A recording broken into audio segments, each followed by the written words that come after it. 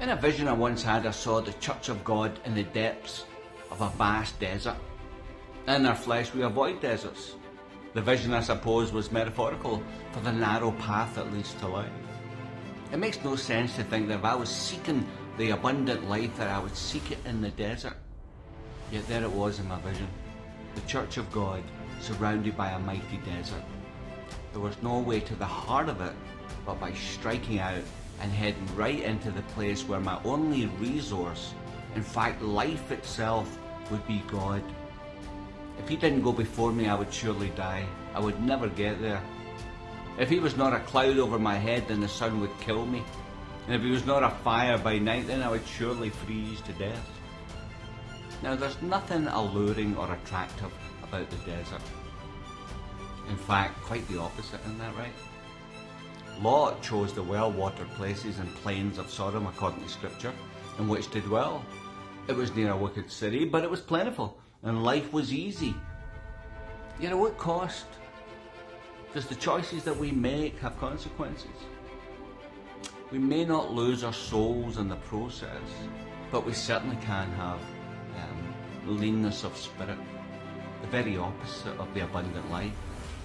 The cares of this world, the proximity to Sodom, or the ease that we have in Babylon certainly factor into our walk with the Lord. Only when we're asked to give up some aspect of this world or this place can we know what kind of hold it has over us. Lot's wife would have had her doubts, but we know her heart because in the end she turned around, didn't she? She couldn't handle it.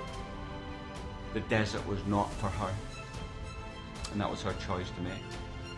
When we think about Moses and his 40 years in the desert prior to the burning bush, or indeed the children of Israel's 40 years in the desert prior to the promised land, we begin to see a pattern.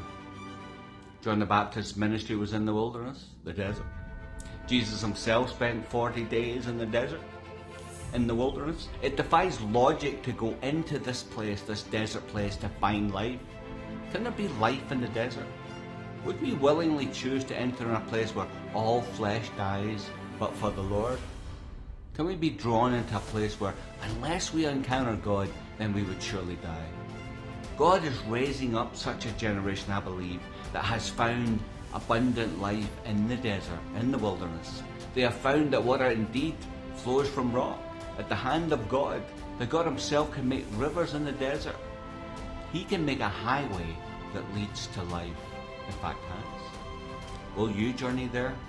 Is there a desire in you to find God in such a deep way that He is life itself to you, and that without Him you would surely die and have no desire to live?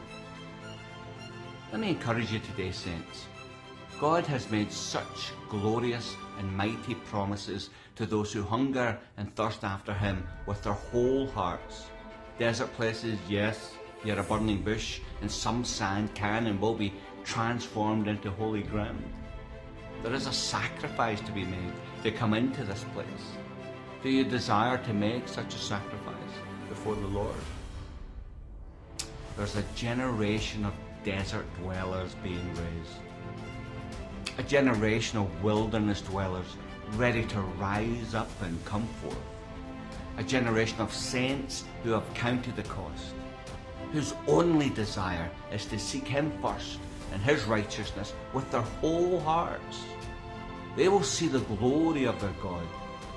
They will behold His glory and His majesty. And they will make declarations from that place. They will, like John the Baptist, declare, "Behold the Lamb of God who taketh away the sins of the world." Yet this generation that I'm talking about is also going to be able to say, "Behold the Lion of Judah that rides on a white horse with a two-edged sword in his hand. He is coming. The King is coming. Lift up your gates, ye ancient cities, and lift up your doors, for the King of glory is coming, and He is coming soon." This is the purpose of God's remnant saints in the last days. We will make such a glorious noise from this desert place of worship to our King. We will sing hallelujah to His glory despite our circumstances. The anointing of the Anointed One will be upon us, and the world will look into the desert place and hear a strange and glorious noise, a noise such as they have never heard before, and a light that shines out of a place where there should be no light, and there should be no life that exists, and they will be perplexed, and they will be confounded. The earth is the Lord's, and the fullness thereof, the world and they that dwell therein. For he hath founded it upon the seas, and established it upon the floods. Who shall ascend into the hill of the Lord? Or who shall stand in this holy place? He that hath clean hands and a pure heart, who hath not lifted up his soul into vanity, nor sworn deceitfully, he shall receive the blessing from the Lord, and righteousness from God, the God of his salvation. This is the generation of them that seek him, that seek thy face, O Jacob, Selah.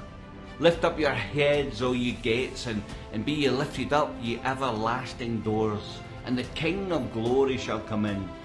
Who is this King of glory? The Lord strong and mighty, the Lord mighty in battle. Psalm 24. Amen.